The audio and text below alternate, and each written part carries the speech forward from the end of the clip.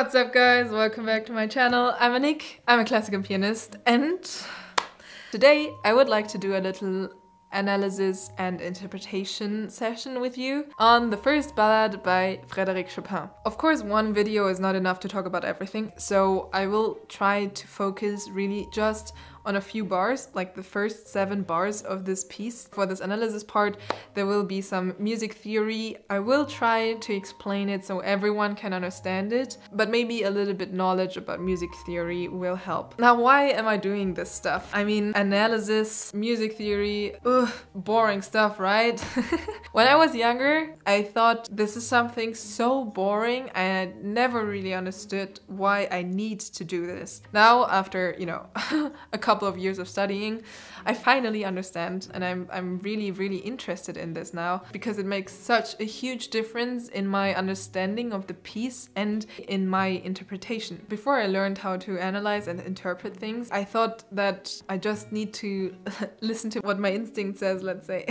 But this is by far not enough to create a convincing interpretation of a piece. Through all these years, I got very fascinated into all this analyzing and interpreting topic. So I would like to take you with me into a very big and important part of my daily work, which I think is extremely exciting, and it makes a lot of fun to get into all these details. So what are we going to analyze today? There are some basic parameters that we are analyzing, which are melody, harmony, dynamics, rhythm, articulation, and form. And in this video I'll try to go through all these parameters. Again, of course, I can't go into all the details. This would be way too much for one video. However, I'll try to put all the things that I found out on my Patreon. So for everyone who is interested in more details, please check out the link in my description box. Now, let's get started. If you like this video, please give it a thumbs up. Don't forget to subscribe and hit the bell.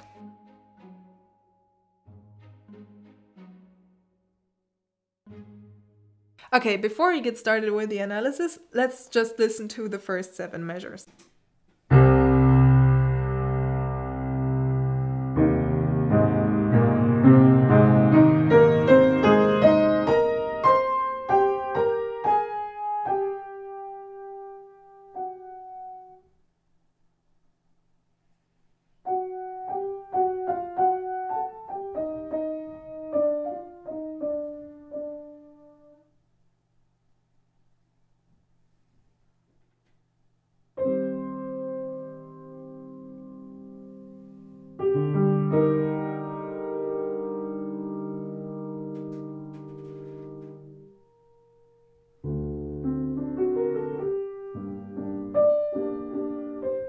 So, as I said before, we have different parameters to analyze: melody, harmony, dynamics, rhythm, articulation, form. We can start with any of these parameters. Let's get started with the melody.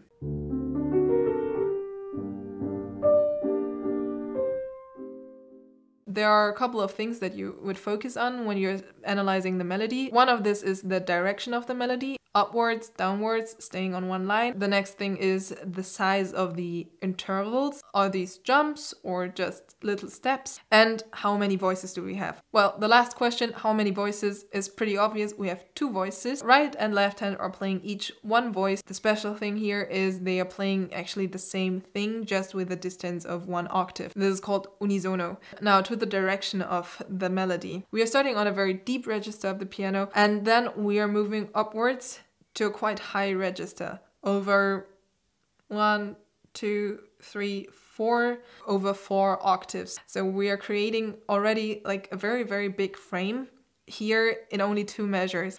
And then it's going slowly downwards in 5 measures. The size of the intervals. In the beginning, like in these 2 measures where the melody is going very high, we are going in bigger steps, and you can see that there are 5th in this melody. Afterwards, the intervals are getting much smaller. We have a lot of chromatic stuff going on. So this is the melody analysis. Before we go into the interpretation of this, let's continue with the analysis of the other parameters. The next one is harmony.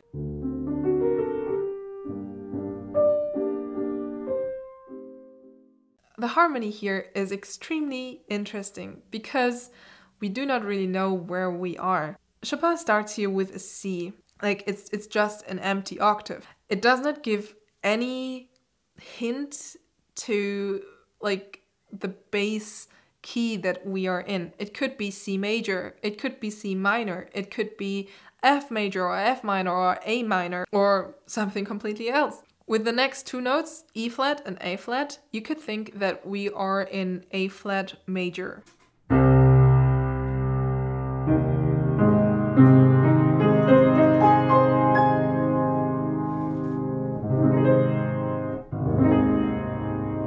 Plus a B flat, which is creating like a special color in this harmony, which would sound like this.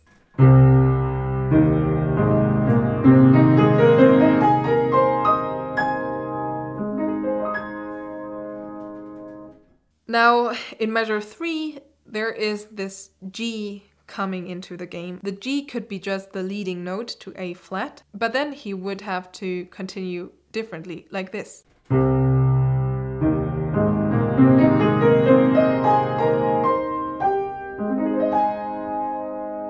However, he's continuing with the B flat. And here it's like the first hint that we might be in G minor. However, you do not really know if this is the right direction, because again, it's not so clear for the listener. We had the B flat before, it was just like an extra note, which is like giving an extra color. But in this case, if this would really be G minor, then it has a completely different function and a different meaning. Then he goes on from the G into the F sharp. F sharp in A flat major is extremely strange, you know? It has nothing to do with A flat major anymore.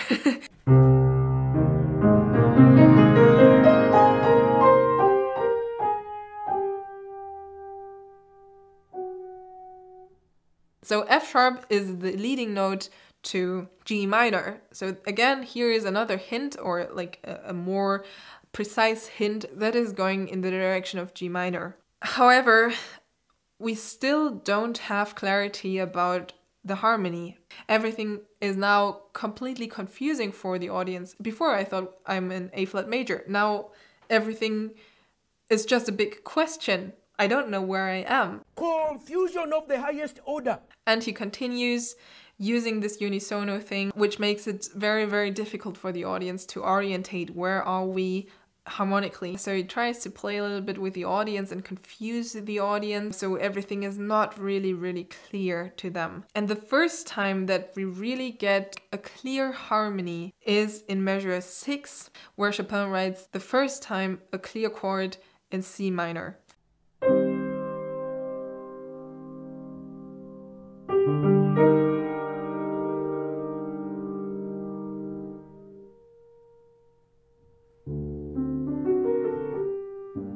So G minor was the key that we were aiming for, that we were searching for. It's a long search and like a lot of questions coming up in just these 7 measures. So these are the basics about the harmonies. Let's continue with the dynamics.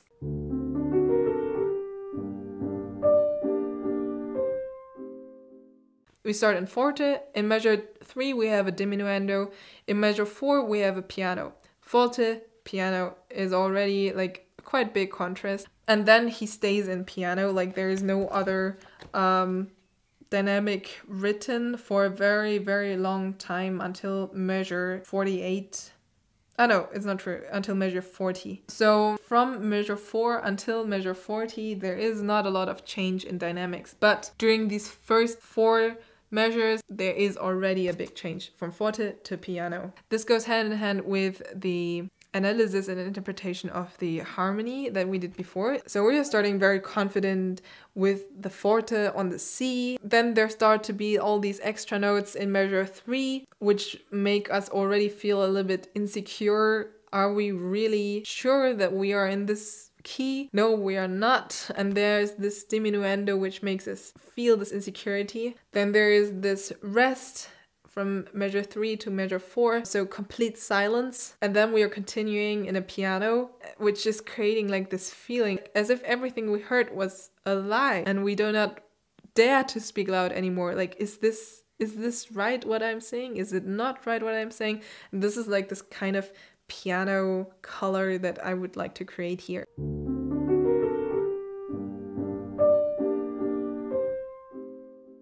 The next parameter that I would like to analyze is the rhythm, together with pulse and tempo. So we're starting in largo. Later, after the 7 first measures, we are continuing in moderato, and we have a 4/4 time, a common time. And later in the moderato part, we are getting into a 6/4 time. There is a big difference between these two types of counting. 4/4 time means it's a little bit more, let's say, edgy. Like, for example, a march is also written in 4/4. And a 6/4 time is a little bit more round. It's more like dancing. It's a little bit more flowing, let's say. So this 4/4 time is creating a little bit more heaviness, which is also like supporting this pesante feeling, which Chopin also writes in the beginning of this piece. Now let's go into the length of the notes that are written here, like the rhythm. You can see we have some special things going on. At first, everything is very clear, except of the first note. We only have 8th note, no dotted notes, nothing special happening. In measure 4, we have a rest on the first beat. And we are starting on a syncope.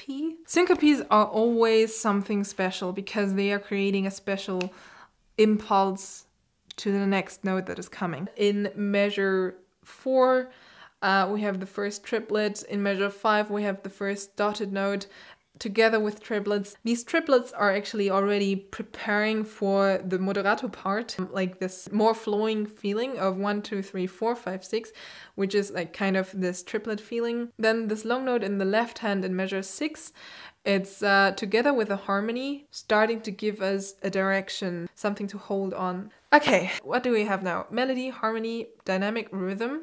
Let's go to articulation.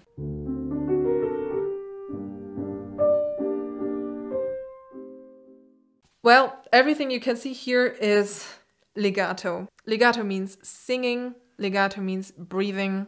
If you want to create this type of sound on the piano, you can't just use the finger legato, in my opinion. But we're not talking about technique here now. Everything I can say about this is check out this video if you're interested in what I think about legato, because I don't want to say too much about this topic.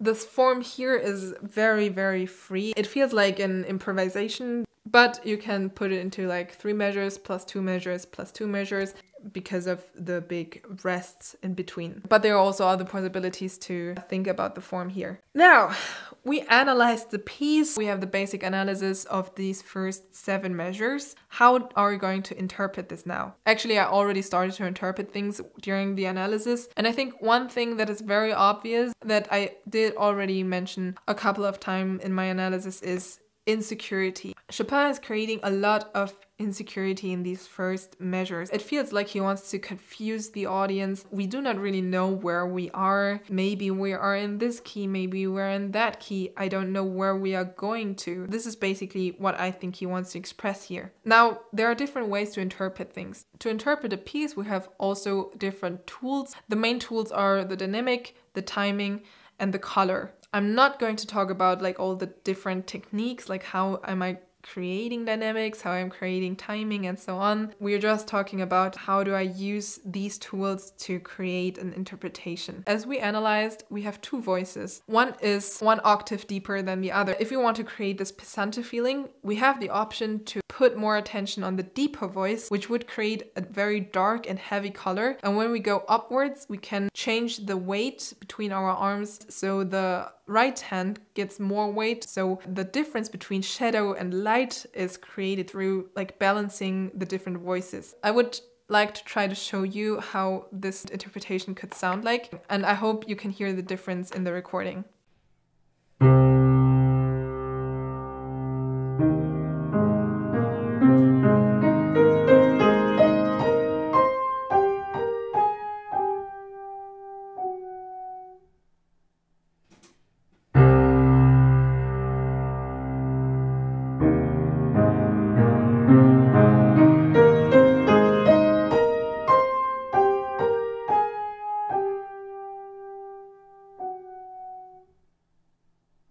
We have the forte in the beginning, And we're continuing with the piano. Now you can say we want to stay on this one piano level, or we are going to like move a little bit in this piano. I would like to do a little diminuendo during the measure 4 and 5, so you can really feel how the melody is going down. Not only like the direction of the melody is going downwards, but also the dynamic is going downwards. And then in measure 6, when we have finally a chord and when it finally gets like a direction, I would create a little bit more, again, like maybe a mezzo piano or something like this. So we can feel, here we have a direction now. I know where I want to go now, which could sound like this.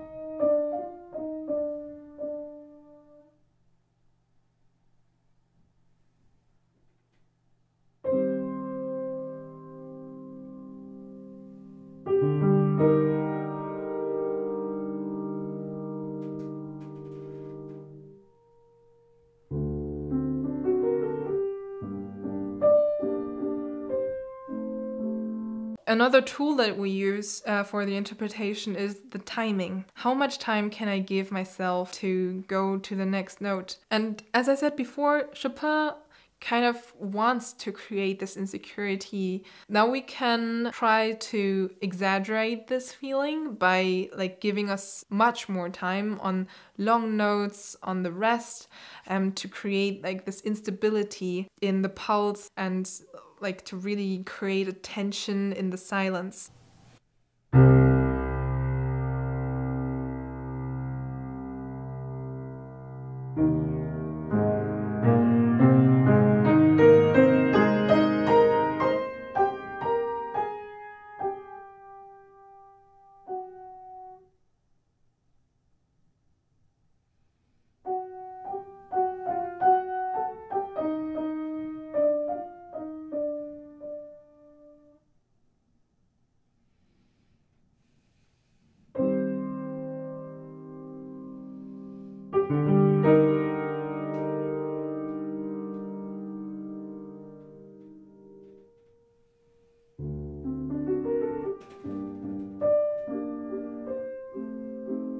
However, there could also be another opinion on this topic, which says, well, he's already creating so much insecurity and everything seems to fall apart in these first 7 measures. Now we actually need to stay in the tempo so it does not fall apart even more, because it's the beginning of the piece, and if like everything is already falling apart in the beginning, how do you want to continue afterwards?